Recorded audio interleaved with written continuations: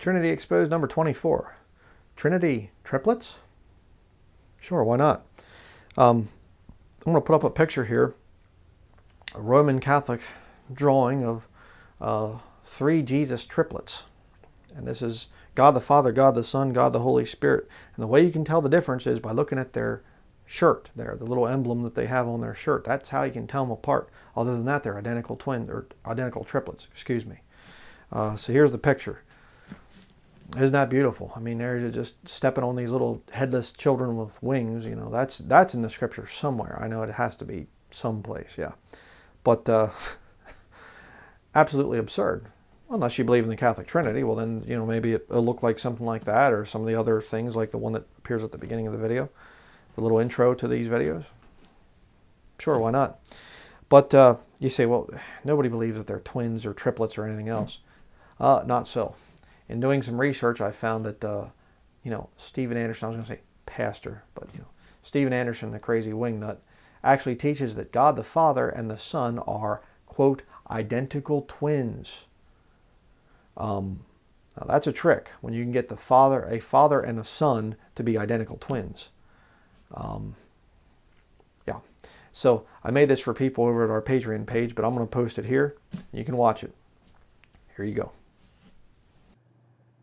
All right, done some research here today.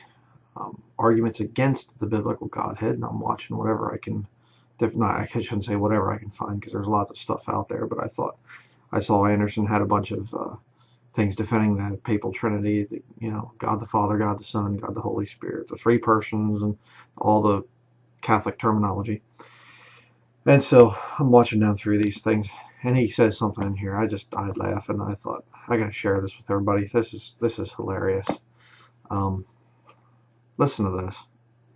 Persons that make up one God. That's what the Trinity teaches. Now, what Jesus is saying here when he says, if you've seen me, you've seen the Father, is simply that Jesus Christ is the express image of his person. Jesus Christ, the Bible tells us, is the image of the invisible God. What does it mean to be the image of? It means that you look the same as. Okay, so for example, we have identical twins in our church. And if someone were to ask me, you know, well, what does John look like? Show me John. And I said, well, you know, if you've seen Jesse, you've seen John. Why? Because they look the same. Okay, they're identical twins. And so when the Bible says that Jesus is the express image of his person, it means that if you want to know what God the Father looks like, Jesus looks the same way.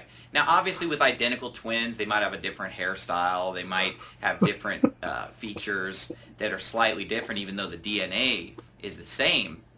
But when it comes to Jesus Christ, he's the express image of the Father's person, meaning that if you've seen Jesus, you've seen the Father. So, Jesus and the Father are identical twins. Okay, so, you know, we get up there to heaven, we're going to be walking around, walk over to the Lord, say, you know, I really appreciate you dying on the cross for me, and he'll say, I'm the Father, I'm not Jesus, Jesus is over there. oh, I'm sorry. You know, you got to wear name tags, I guess, to differentiate which one is which, you know.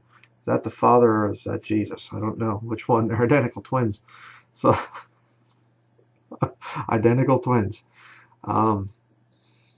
Or it could be that the image of the Father is Jesus Christ, meaning Jesus is the body.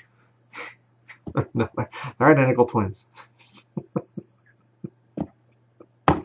Oh my word. It's amazing what people can come up with when they don't have the Holy Spirit in them. I mean, if you're totally new to the ministry here, if you just recently got saved, you don't know about Steven Anderson. He's one of the worst heretics out there.